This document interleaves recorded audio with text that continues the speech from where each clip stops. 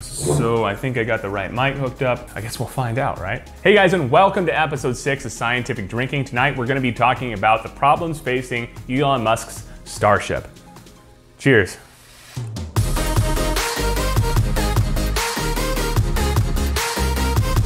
So tonight I'm drinking the Sublime from Dirty Ore Brewing Company. Kind of like, I hate to say this, but like a Corona with lime, except with more of everything. Just more flavor, it's a more full beer. All right, so before we jump into it, let's cover a little bit of news. Artemis 1, being the integrated Orion capsule and European service module, has made its way down to the Super Guppy to be loaded for final integrated testing up north.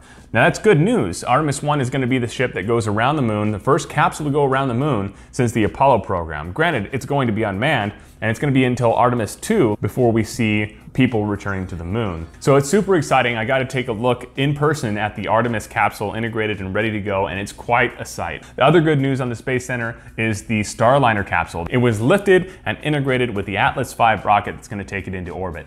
Now the difference between the Orion and Starliner capsule is that Orion is capable of re-entering the atmosphere at very high speeds. We're talking return speeds from Moon, Mars, anywhere. Whereas the Boeing Starliner capsule is qualified to enter only at orbital speeds around the International Space Station. So the difference in heat shielding is quite significant between those two capsules. It's going to be great to see American astronauts delivered into space by American rockets again, which hasn't happened since the end of the space shuttle in 2011. All right, so the main topic tonight is SpaceX's Starship. Now, this is a huge undertaking, and it's got a lot of people excited. These are the 10 biggest problems that I see that they're gonna have to overcome. And I'm not gonna be one of those skeptics to say that, SpaceX can't do it. Really, nothing's impossible, right? But it's gonna take a lot of time, a lot of thought, and a lot of effort to overcome these problems. So number 1 is infrastructure.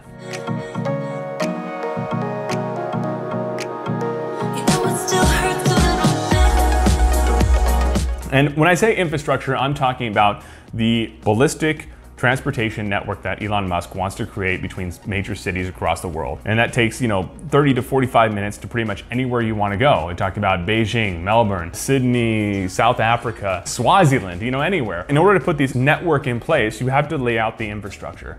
Here at Kennedy Space Center, to support any given rocket launch, you have to have the ground support equipment necessary to support it. You're talking about the stand for the rocket, you're talking about the fuel system, you're talking about the safety and checks that you need to make sure that rocket is safe for people to ride on. And then the fuel system as well. You're talking about hydrogen and kerosene in the case of SpaceX's rockets. It takes a lot to fuel up these rockets. And if you're launching 3 or 4 rockets a day, that's a lot of fuel and that's a lot of support equipment that you're gonna need. So he's gonna need a lot of investment to make these locations real. And maybe once there's a proof of concept, people will be more eager to invest in these locations, these launch sites. Number 2 is noise.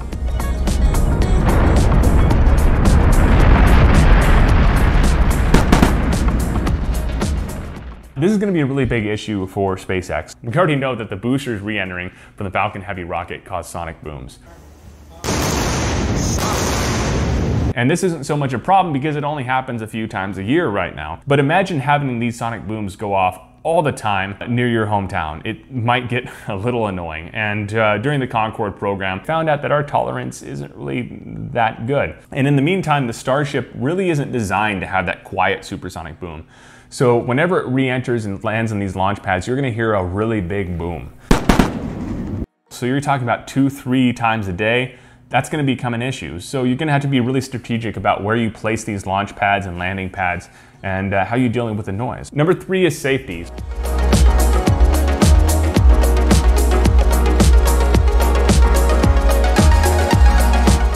Right now, the amount of risk we accept for launching a rocket and putting people on that rocket it doesn't even compare to the airline industry. It's safer to get on a plane than it is to drive your car. And the rockets are so much more dangerous than cars, it's hard to imagine. You're sitting on top of a pile of explosives. So not only is he going to have to deal with the infrastructure and the noise, but for a regular transportation system like we talk about with the aircraft, he's going to have to deal with the safety concerns. A lot of hoops to jump through in order to prove that this is a safe and reliable transportation system. All right, moving on to Elon Musk's moon ambitions. SpaceX was recently certified as a commercial launch service provider using Starship. So we have 3 major problems facing Starship when we're talking about lunar resupply service. So if you want to recover Starship and not just put it on the moon, there's a lot to consider. That brings us to number 4, dust.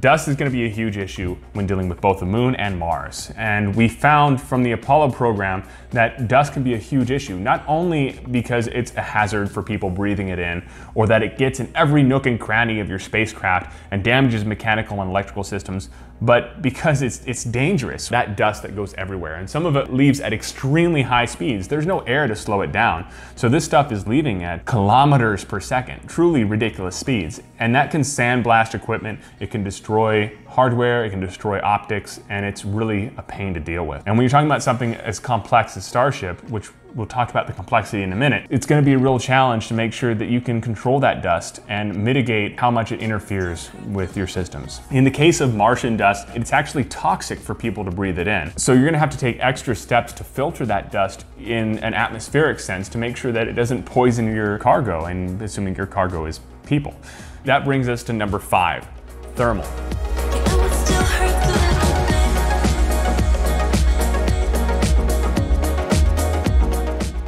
Re-entry into the Earth's atmosphere is a challenge, even at Earth orbital speed, but coming back from the moon, it's going to be a real challenge. I mentioned earlier that there was different designs between Orion and the Starliner capsules, and that's because of the heat shielding required to handle the extra speed coming back from the moon and from Mars.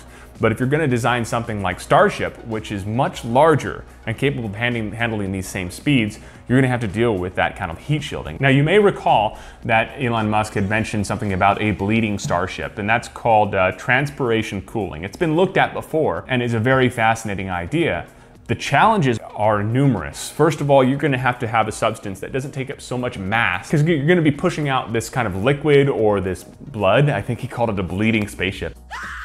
Pretty weird. Blood by itself, liquid tends to take up a lot of mass, so if you're going to have a lot of mass that is required to make this transpiration cooling effective for a long period of time, then it's going to have to absorb a lot of energy before evaporating. So it's simply a matter of conservation of mass and having the substance that can absorb that much energy. Then there's a question of how you're going to push out this kind of substance to make this kind of sweat or bleed as you're re-entering the atmosphere, and you're coming against the force of air, which at these speeds is tremendous. So you're going to have this kind of really powerful pump that pushes out this liquid through all the pores on the surface of this massive Starship. Just mechanically speaking, is going to add a lot of weight to your vehicle. I'm not saying it's impossible, but it's a challenge. It's one hell of a challenge. And then of course, there's the question of dealing with temperature changes in space itself. The heat difference between the side of your spaceship that's facing the sun and the side that's not facing the sun is going to be quite extreme. And that's going to stretch the metal, because the side that's facing the sun is going to heat and stretch. The side that's not facing the sun is going to contract. And so you're going to have to deal with that kind of changing dynamics of the surface of your spaceship as it stretches and contorts with all this temperature changes. So number 6 is mass.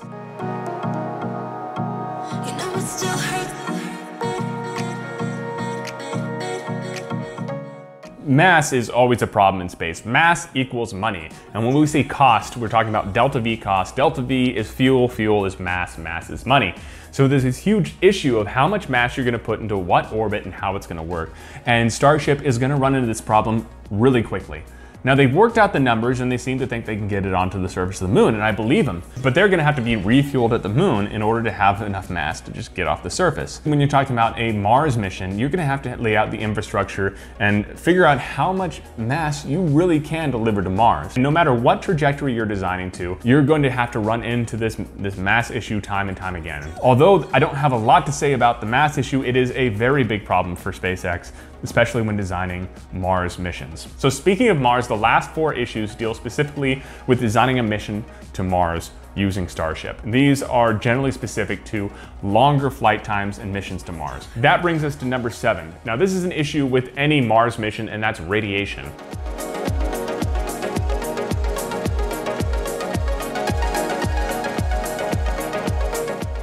Starship has to deal with the radiation effects of interplanetary travel and protecting its cargo being people in this case, from the effects of damaging radiation.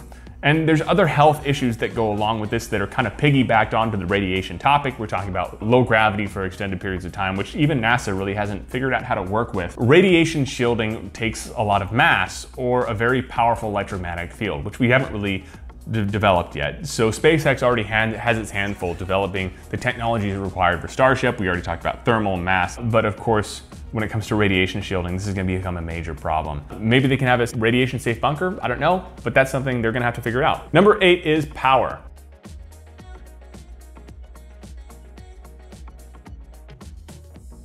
Power is also going to become an issue. Whenever you're traveling between planets, the further you get away from the sun, the less solar flux you have, the bigger solar panels you'll need. And again, that goes back to our previous issue of mass. Of course, all the electromechanical systems that are needed to deploy and retract these solar panels is also going to become an issue. Now, if you don't go with solar power and you choose to do some form of nuclear or radioisotope thermoelectric generator, otherwise known as an RTG, then that's also becoming an issue because it's very challenging to launch anything with radioactive elements into orbit from Earth. Now, that policy has kind of been flexible a little bit, especially as NASA's ambitions include using a nuclear propulsion system to get to Mars. That's a little bit flexible and maybe doable, but either way, their power issue as they get further and further away from Earth is going to have to be something they're going to look at. Even if they do use a radioisotope thermoelectric generator, RTG, they're going to have to shield the people inside the Starship from the damaging radiation that's generated. Number 9, MMOD, micrometeorite orbital debris.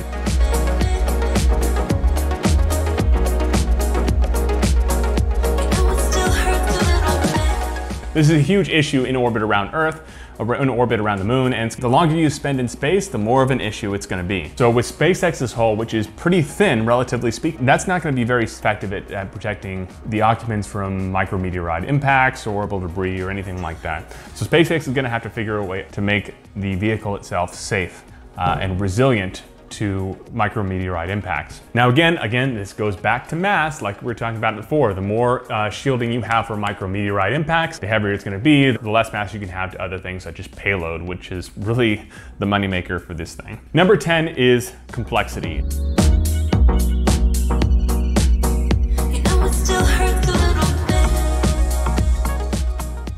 Now this is kind of more of an abstract concept. And this is something we've been running into at NASA, and at any time you're developing a new fighter jet or a new tank or a new spacecraft, you're gonna run into the issue of complexity. And it's something that's really hard to wrap your mind around and deal with, especially since these projects tend to take a very long time. SpaceX has kind of fast-tracked it, so maybe they're a little bit better at handling this, and I hope they are, because maybe we could learn something from that. But complexity in space systems is a huge challenge to overcome because you have so many people working on so many different systems, and you run into just the problem of communicating. How do you get people to talk with one another effectively and on time and on topic? You can spend hours talking about small component of a spacecraft or what it means to make it MMOD safe. And you can spend so much time talking about these little things that you lose track of the bigger picture. But they're still important little topics. And this becomes more and more of a challenge the more complex your system is. And when you're talking about something that's capable of re-entering the Earth's atmosphere, Mars-like speeds, capable of protecting its crew, capable of resisting radiation, micrometeorite impacts, it has life support, it has a water recycling system, it has food, it has power generation, it has control system. All of these things that stack on top of each other and make it an increasingly complex system makes it more difficult to build and just wrap your mind around. And this is a problem not just to SpaceX's Starship, but to any space system, any fighter jet, any tank, any new system that we're developing these days. It's going to be complex. Software has been taking up more and more of our time when it comes to dealing with complex systems. I really hope SpaceX has a solution to all of these problems and that they could produce a really kick-ass spacecraft that we can just hop on board and go to Mars and populate Mars. Nothing would make me more happy. I would love to see how they solve these problems. So that's about it. If I said something that's maybe a little bit inaccurate or you have some thoughts on it, don't blow your top. Leave some comments below. Let's talk about it. I'd love to hear your thoughts. There's a lot of things to talk about with Starship. It's certainly exciting. I can't wait to see it launch. So that's it. Thanks for joining me. Cheers.